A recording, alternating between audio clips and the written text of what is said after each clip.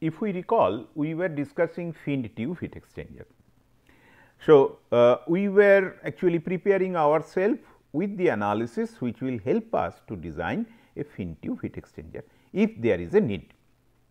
Now, for that what we want to do or what we need to do is do certain estimation of area etcetera, particularly in the fin on the fin side, and that is what has been done in our previous lecture. We will continue with the results of the previous lecture.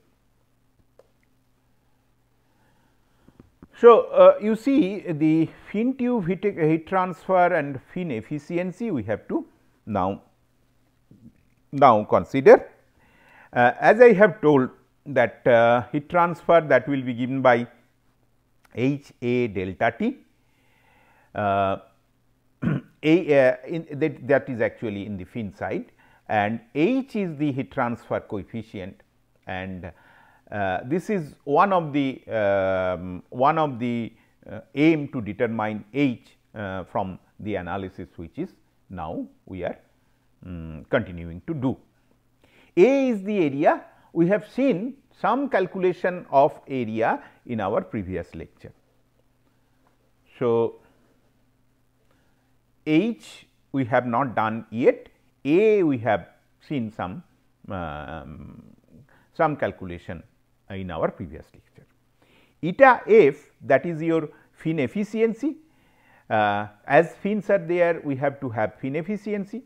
So, this is heat removal by the fin and heat removal if the fin temperature were constant, that means at the root temperature and equal to that of the tube wall. So, this is how we can get our eta F. So, this also we have to calculate if we have to calculate the heat transfer, because the area what we will get that is not equally participating, or it is not participating in heat transfer with equal effectiveness. So, we have to have the idea of fin efficiency. Then the total heat transfer to the fin tube array is therefore Q dot is equal to H into delta T. Fin area has to be multiplied by your fin efficiency, and then this is the bare area, this is having the temperature of the bare tube. So, we will take it as it is. So, this is how in the nutshell will be our formula. Probably you know it, but as this is important, so we have again repeated it. So, let us go to the next slide. The effective heat transfer coefficient for the total surface taking into account of the fin efficiency is then H bar, that is equal to eta F A F plus A divided by A into H, or some factor E F into H. See, it is like this. Whenever fin is there, we are getting more surface area for heat transfer. So, more surface area we are getting for heat transfer, but unfortunately, the temperature difference for heat transfer that varies along the length of the fin along the surface. So, if it is so, either we can take care of it, but it is always easy to deal with a constant delta T. We will not consider a variable delta T along the surface of the fin. We will consider only a constant delta T along the surface of the fin. So, if we have to do this, then what we have to do? The area we have to multiply it by some factor, or heat transfer coefficient we have to multiply by some factor. In both the cases, these factors are less than 1.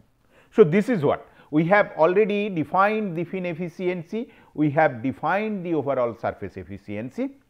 So, basically we use the maximum temperature difference but the maximum temperature difference is not available to the entire surface. So, the surface area is reduced by multiplying it with a factor which is less than 1. So, this is what you are familiar with. Alternately, what you can do, that we can think of that heat transfer coefficient for the entire surface is not equal, and that heat transfer coefficient we are multiplying it with a factor called EF, effective heat transfer coefficient. So, then EF is the surface effectiveness correction factor, and Q dot is equal to EF H A delta T or H bar A delta T. So, basically we could have used our concept of overall surface efficiency, but this is another concept followed by some of the references, some of the books. So, that is why I wanted to make you familiar with this particular concept. With this, let us go to the next slide. Low fin tube heat transfer. Actually, I have told that there are two types of fins on the outer surface of the tube. Low fin tube, that is the fin height is small, and in this case what we do, the average convective heat transfer coefficient may be calculated from a correlation. So, in all the cases we will use some correlation. Okay. Fin tube heat exchangers, all the cases, whether it is low tube, low fin tube or high fin tube, we will use correlation, and there are number of correlations. I am not going to burden you with the correlations. There are handbooks available from where you can pick up the correlations. Only for the sake of completeness, one or two correlations, very important correlations, we will discuss during the course. Maybe sometimes we will give you a list of correlation, but that is not for memorizing, that is as some sort of a reference information for you people, because heat exchanger design cannot be completed unless it cannot be done unless we use these correlations. Many cases we have to use correlations, and large number of correlations are available. Correlations are available for heat transfer coefficient, correlations are available for the estimation of pressure drop. So, here let us see how this correlation has been developed. So, average convective heat transfer coefficient may be calculated from a correlation of average Nusselt number of the whole tube array. So, the average Nusselt number is denoted by Nu bar as a function of Reynolds number and geometry of the tube. Reynolds number, how are we going to calculate? One thing you have to understand, that the fin tube, they create passage for airflow which is not constant throughout. Throughout the fin tube, the area of airflow path, cross sectional area of airflow path is not fixed. So, what we do? We generally use two area. One is frontal area of the heat exchanger, sometimes it is called face area, and we also use the minimum area available for the air to flow. The minimum area available for the air or gas to flow, that gives us the maximum velocity. As we are considering steady state operation of the heat exchangers, so minimum area will correspond to maximum velocity. So, here also we will do the same thing. Let us say we have got mass flow rate of gas is m dot, V max, maximum velocity we can calculate dividing m dot by S min into rho. Rho is the density of the fluid, gaseous fluid. S min is the minimum cross sectional area which we have already calculated in our previous lecture. We have shown how to calculate S min.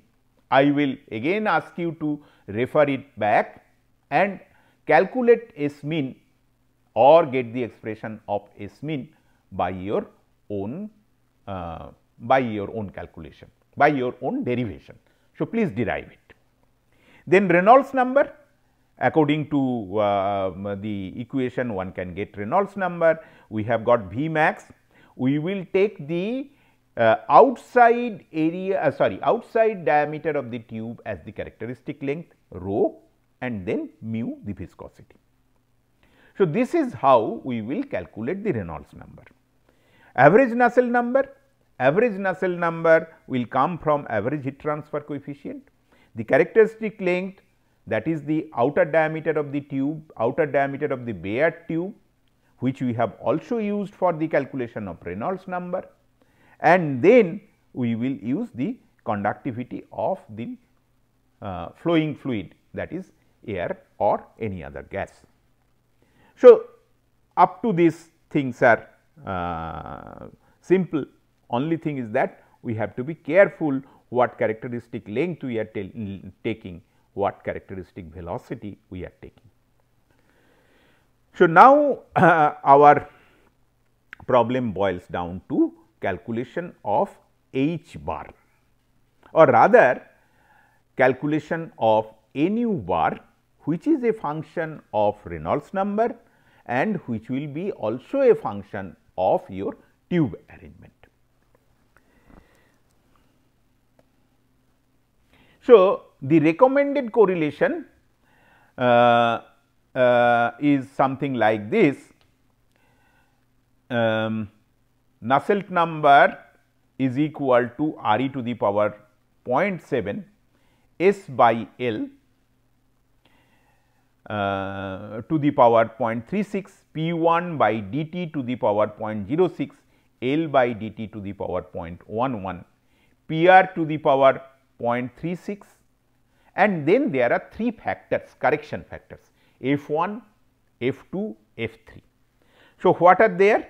Nusselt number will be a function of Reynolds number and Prandtl number. So, these two non-dimensional numbers are there. Then this is not kind of a simple geometry. So, many geometrical parameters are there. So, these geometrical parameters are there in the correlation. What geometrical parameters would be important? The length of the fin or height of the fin, that will be important. Then the spacing between the fin, that will be important. So, that has been given. Pitch of the fin normal to the direction of flow, that will be important, and the outer diameter of the fin, that is also, or tip diameter of the fin, that will be also important. So, all these things are there, and then we know Prandtl number take care of the properties. So, Prandtl number will come here. Then of course, there are 3 factors F 1, F 2, F 3. Where fluid properties are based on the bulk mean fluid temperature, this correlation Prandtl number we have calculated, or even in Reynolds number there will be rho and mu. So, these have been calculated based on bulk mean fluid temperature. F 1 is the factor for fluid property variation. So, this is one thing we routinely use for heat exchanger. Actually, in heat exchanger there will be heat transfer between the solid surface and the liquid or the gaseous fluid, that means between the solid surface and the fluid. So, bulk of the fluid and the solid surface will have different temperature. This difference in temperature may give rise to property variation, and that property variation has to be taken care of. So, F 1, this is a factor, it takes care of fluid property variation, because the bulk fluid temperature and the solid wall temperature, tube wall temperature, they are different. F 2 factor for number of tube rows, how many tube rows are there? Generally, more the tube rows, F 2 will come closer to 1, and F 3 factor for tube arrangement. Tube can be arranged in many different ways. So, I mean depending on tube arrangement we can have some factors. So, generally F1, that is factor for fluid property variation, it is calculated as a ratio of Prandtl number calculated at the wall temperature and calculated at the bulk temperature. F2 and F3, generally the values are close to unity. This correlation is applicable for liquids and gases with Reynolds number between 102 to 8 into 10 to the power 5. So, you see it covers a very large range covering so called laminar and the turbulent range, and is based on experiments covering the range. See, the range has been given for what range this has been developed, this correlation has been developed. F1, as I have told, it takes care of the property variation due to temperature variation. So, PRB, that means Prandtl number calculated at bulk temperature, PRW, that is Prandtl number calculated at wall temperature to the power 0.26. PRW is based on the mean surface temperature TW. TW is equal to TB minus this one. So, bulk temperature also one can get, where Q dot is the total rate of heat transfer to the tube array. So, many times what happens, depending on how the problem is posed, so you will find that the entire design calculation cannot be done explicitly, cannot be done in one goal without taking the help of any iteration, particularly when property variations are involved. Because for calculating the heat transfer coefficient, we need the property values, and then only we can calculate the wall temperature. But for knowing the property values, wall temperature should be known and bulk mean temperature should be known.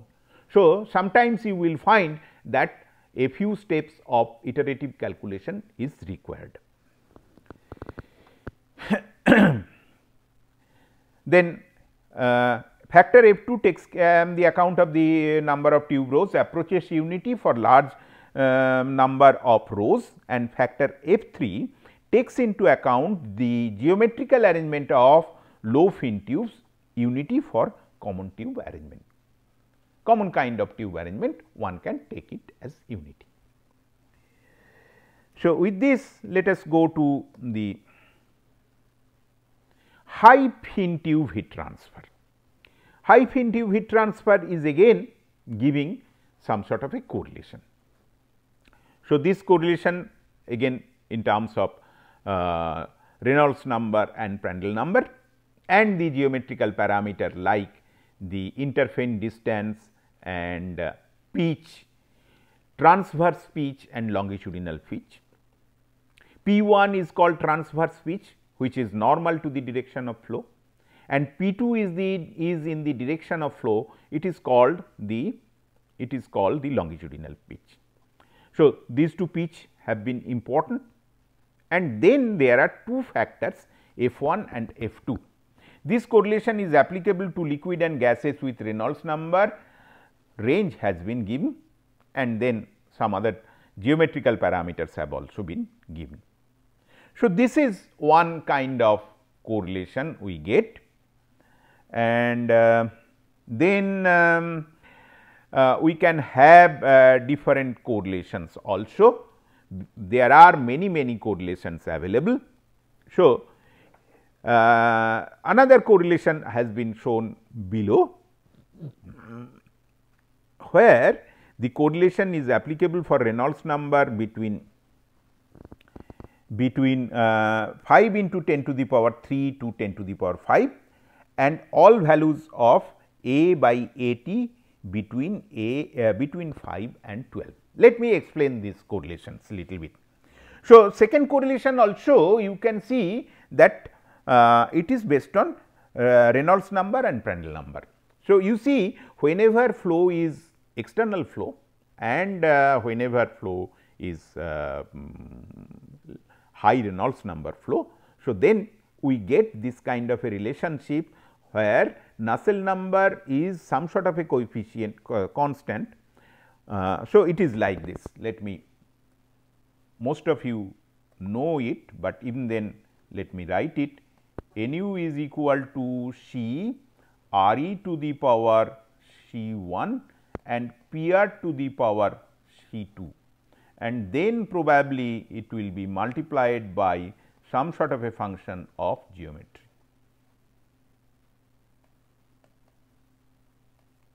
Some sort of correction factor.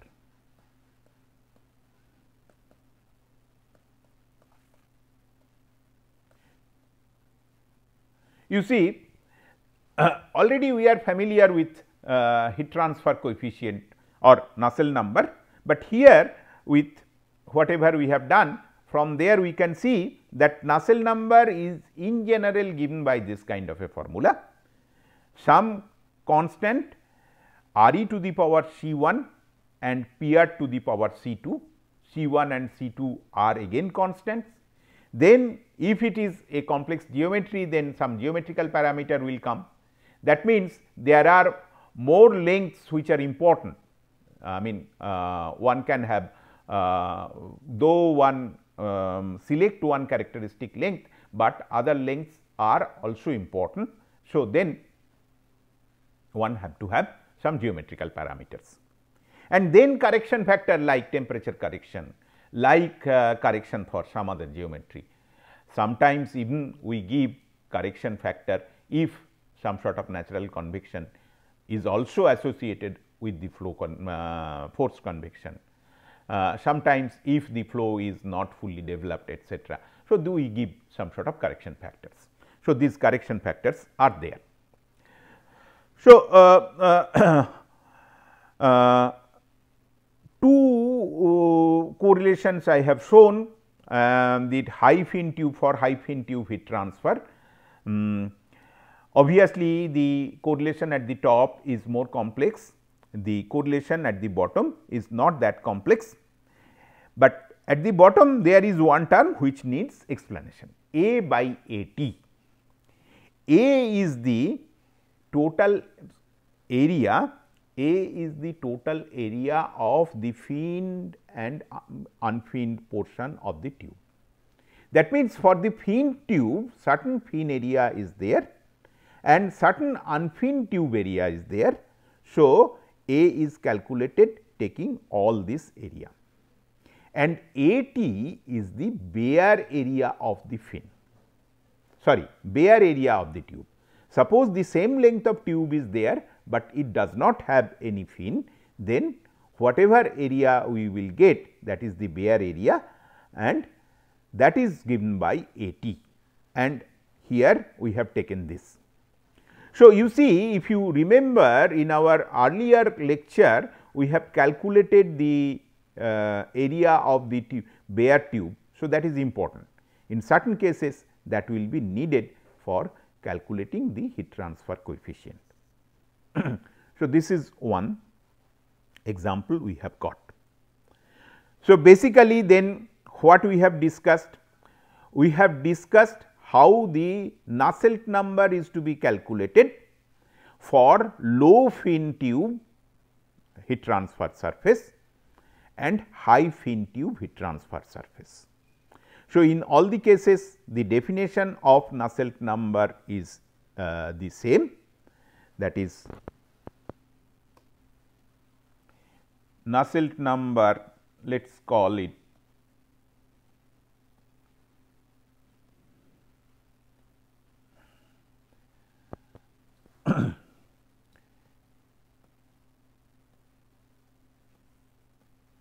so, this definition we have this definition we have used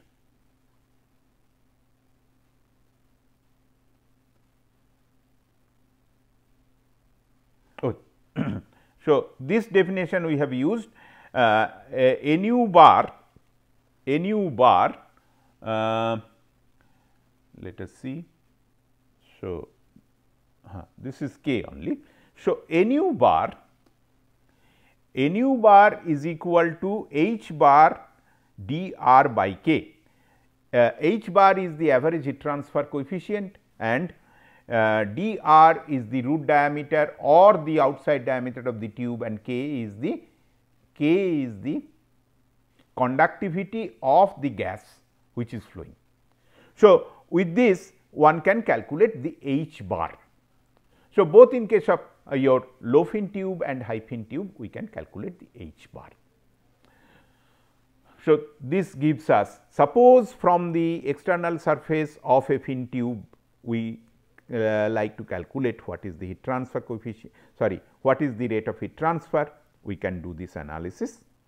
We can also do this analysis, or we can also use this analysis if the fin tube heat exchanger is to be designed and we have to calculate the overall heat transfer coefficient U, because in that case the gas side H bar you need to know and gas side H bar you are getting from this formula. So, you have to get the gas side H bar from this analysis. Now, gas side H bar is dependent on gas side area or fin area. That is why the previous lecture we have spent, because we have shown you how to calculate the fin side area.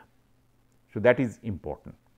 So, with the previous lecture and this lecture, with these two lecture we have some idea that how to calculate the fin side area and how to calculate the fin side heat transfer coefficient. Obviously, heat transfer coefficient will come from some correlation, but that correlation will require certain inputs, will require certain parameter which probably we have to estimate from the geometry, and that is how that is what I have taught you. So, next what we will take up, as I have told that due to the complex geometry of the fin, we have to have these complicacies and calculation, requirement of calculation, etc. Similarly, for pressure drop calculation also this fin side is bit unique compared to tube side. So, next we will see how the pressure drop calculation for the fin side can be done. Now, let me tell you one word of caution. I have taken up some example, but there could be other examples and there could be other correlations.